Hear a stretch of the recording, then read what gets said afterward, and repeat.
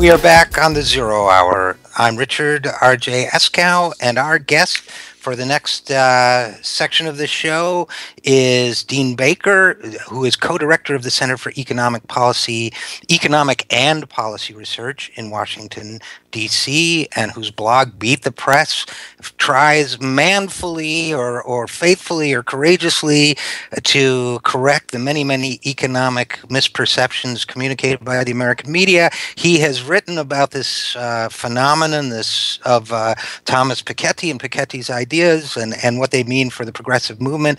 Dean, thanks so much for coming back and joining us. Thanks a lot for having me on.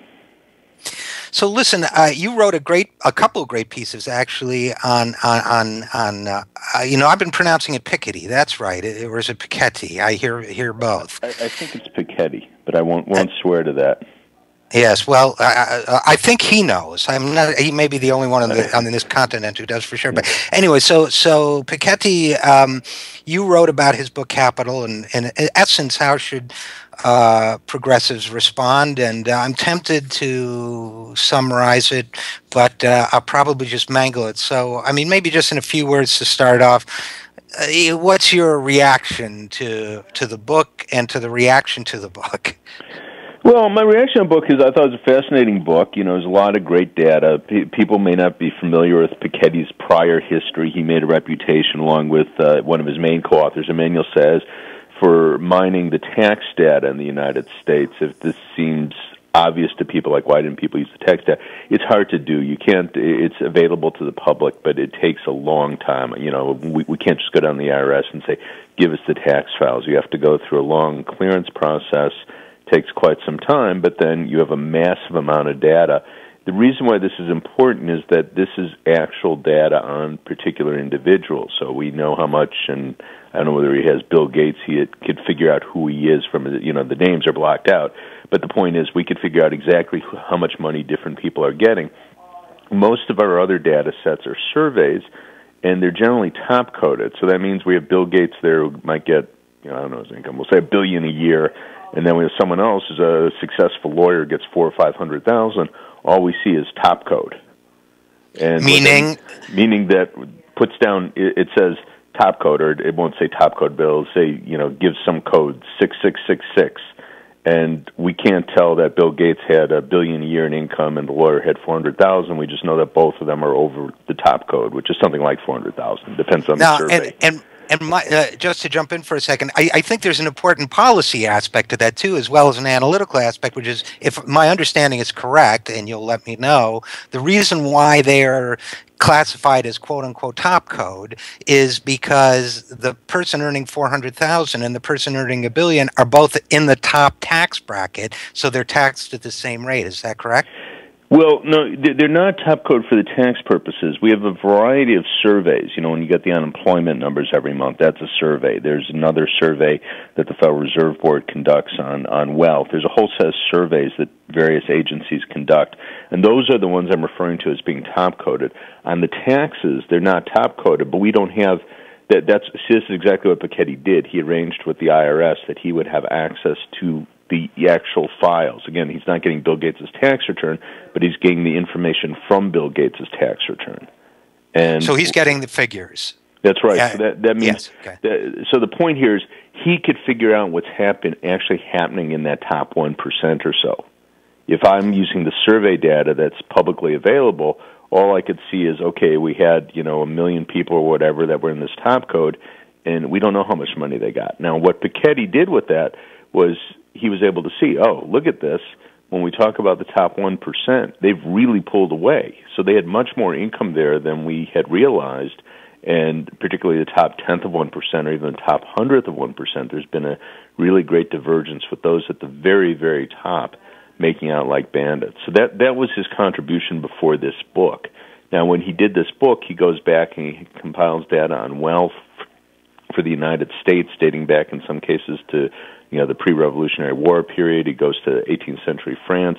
So it's an exhaustive account that brings up to date, our understanding of wealth and income patterns, for the last 2 centuries in much of the world. So in that sense, it's a very, very useful book. Now, what's gotten the most controversy is he's saying, okay, going forward, what should we expect?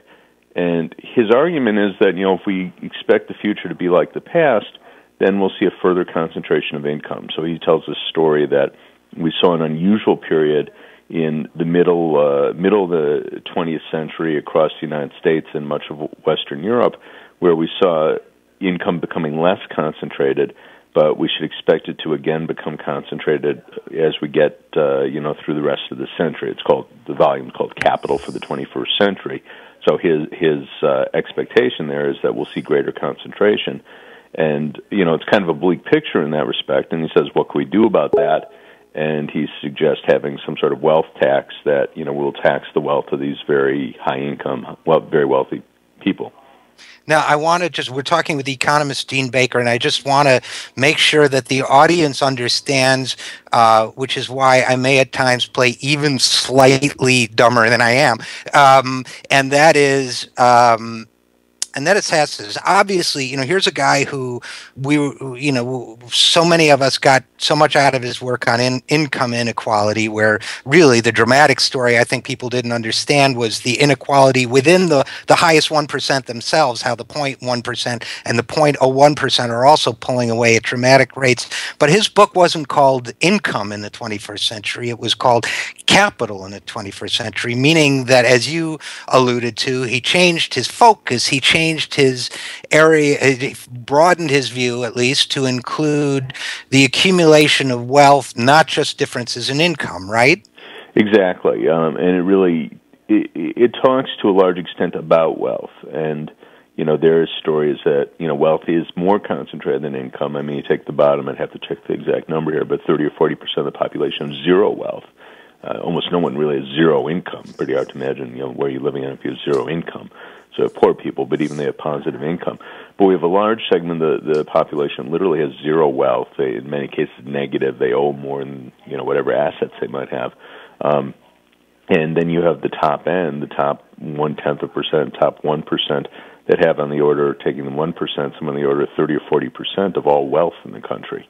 So you have a greater concentration of wealth than you do of income, and that is really the focus. And he argues we should expect it to become further concentrated in the decades ahead. Great. Well, what I want to do is break open a little bit that maldistribution of wealth just for a couple minutes. We need to take a quick break now, but when we come back, and thank you so much for sticking with us, I want to talk a little bit more about that maldistribution of wealth and not just income. We'll be right back with economist Dean Baker. I'm Richard Eskow. Oh, I just got instructions not to break away. Great. So let's just keep going, and they'll edit that out for posterity.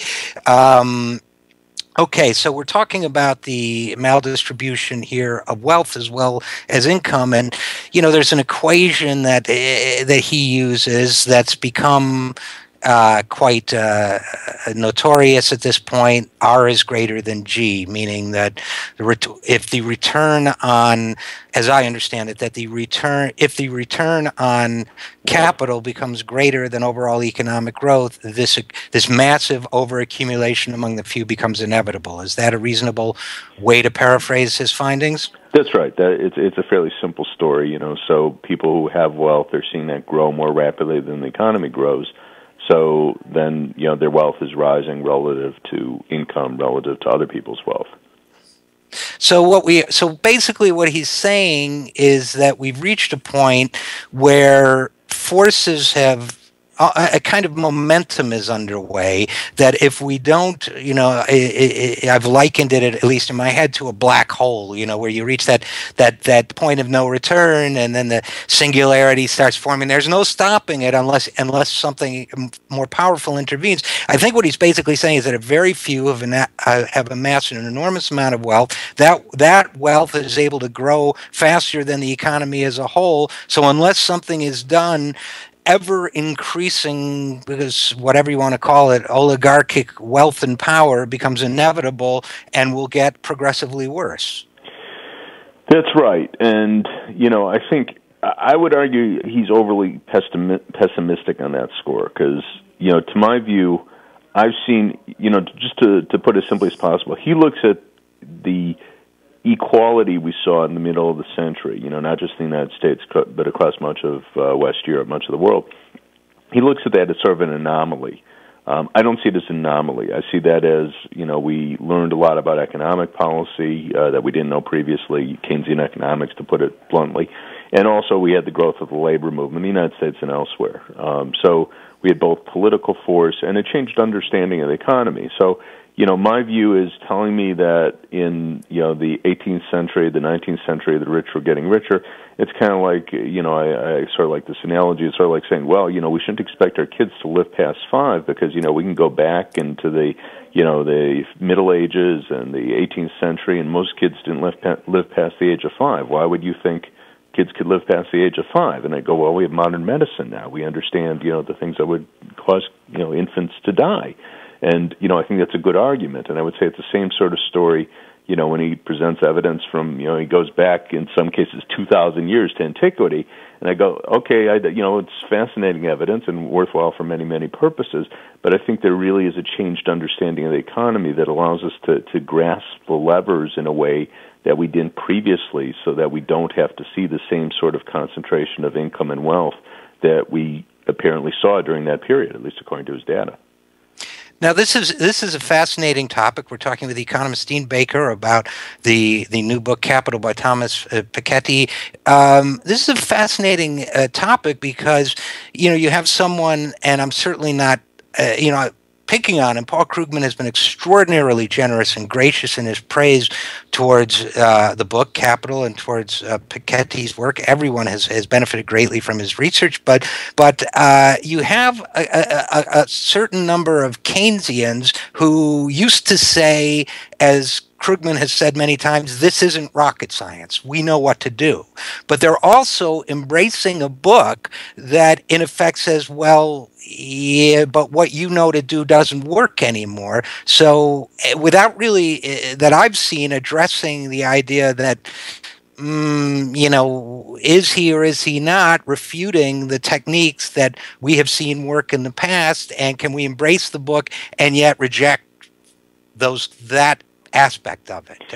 Yeah, I actually had an exchange with him. I was on a panel at the Urban Institute when he was in town last week, and I had an exchange with him, and he said, he didn't have evidence. He has beliefs about this, and I can't say I have airtight evidence, but, in one of several of my comments on the book, I pointed out all the ways in which we have government policies that prop up the incomes of the wealthy, and these are policies that can be changed.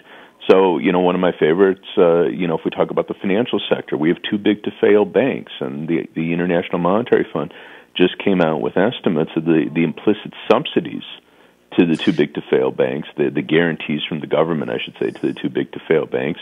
They estimate it was $50 billion a year in the United States and $300 billion a year in the Eurozone countries. Those are huge. Those are very large relative to corporate profits. That's just one policy.